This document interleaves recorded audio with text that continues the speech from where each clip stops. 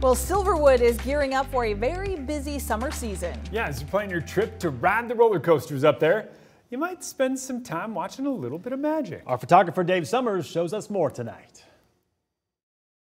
Wesley, take any card out of the deck and I'll tell you what it is. Two of spades. I was teching shows here back in the 90s, running the lights and sound. Now, I've seen that card, Wesley, so let's pick a different one. Now, I'm not going to influence your decision. Completely free choice.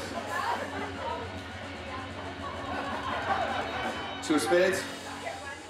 Yeah, let's pick one I haven't seen, Wes. All right. On a dare in 2000, became a magician and been doing it ever since. Take a different card, but don't show it to me, man. It's a trick. Hold it up really high so all these people over here can see it. Get everybody, yeah, okay, yeah, all right. Now, folks, this is without a doubt the world's most difficult card trick. One-handed nine of diamonds for Wesley. Here we go. No pressure.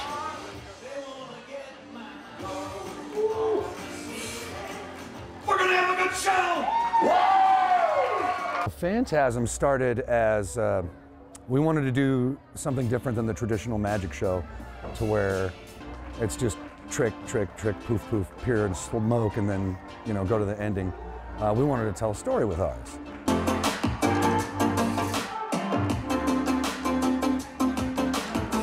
My heroes? David Copperfield.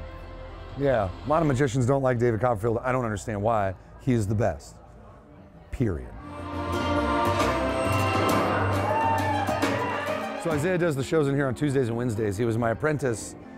He came in here when he was 14, and then now he's soloing. It's always a work in progress. We've got 2 new illusions we're still trying to implement in the show right now. We got a brand new Harley Davidson production.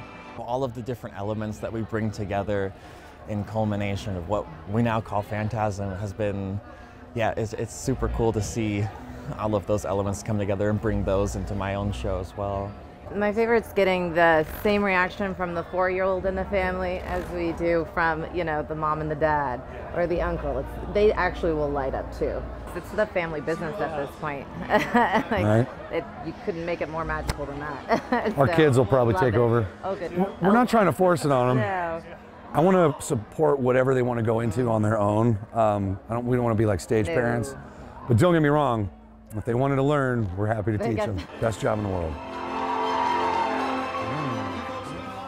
Best job? I don't know. Second best. I tried this Second one best. with my kids, like, hey, look at my thumb.